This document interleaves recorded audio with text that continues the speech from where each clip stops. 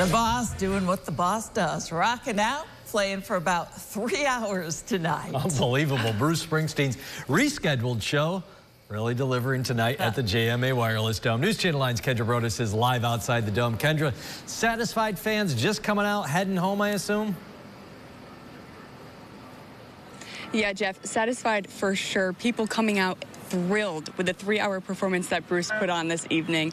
And fans like the one that I spoke with earlier, who was just excited for this show as he was for his first.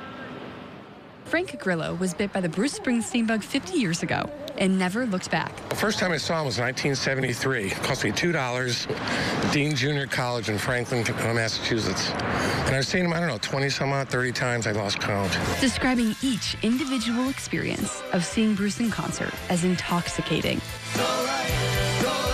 Yeah, it's all good. He's got so much of a catalog. I mean, on a good night, he plays, 35 songs, so he's got hundreds to choose from. It's just so much fun. Remembering that first concert like it was yesterday. Right, yeah, he only had one album out, only heard one song. And when I saw him, it was the best thing I ever saw. Only 5 people or 6 people in the band, and it was just wonderful. First time I heard Rosalita. It was Labor Day, 1973. A memory so fond, he's chased the feeling for years to come. Just keep rocking, Bruce. You stay out there. You keep coming, we'll keep coming.